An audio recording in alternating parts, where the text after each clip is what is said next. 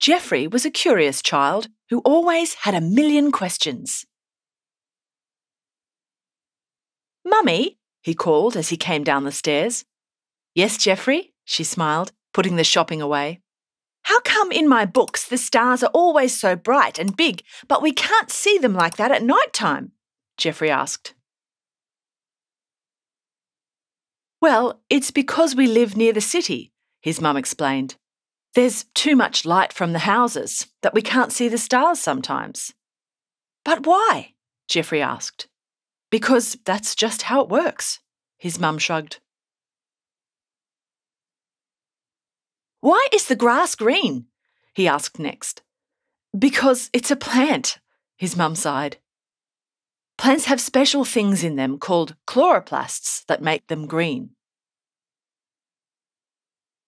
"Why is the sky blue?" Jeffrey wondered.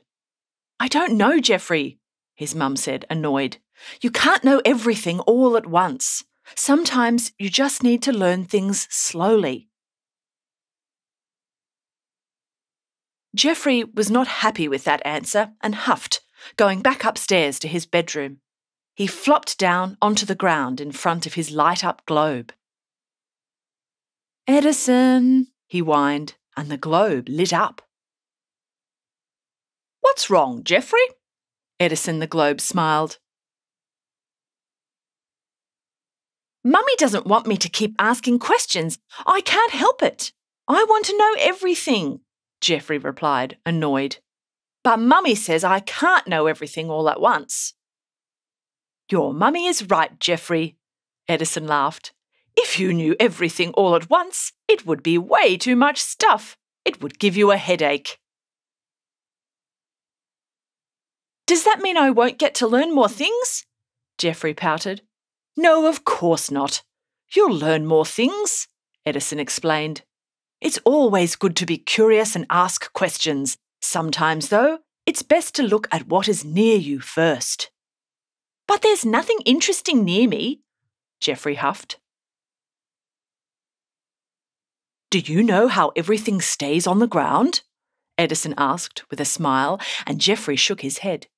"It's called gravity," Edison replied. "It's almost like a magnet that holds things onto the ground, so we don't float away into space. Do you know who discovered gravity?" Jeffrey shook his head again. "Was it you?" Edison laughed. "No, it was a man named Sir Isaac Newton. He discovered gravity while he was sitting under a tree." Jeffrey's eyes widened.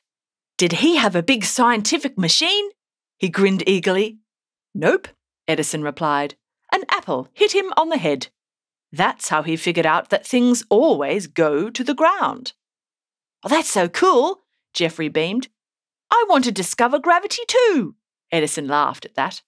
"That's already been discovered, but the point is that you can find some truly amazing things in your backyard."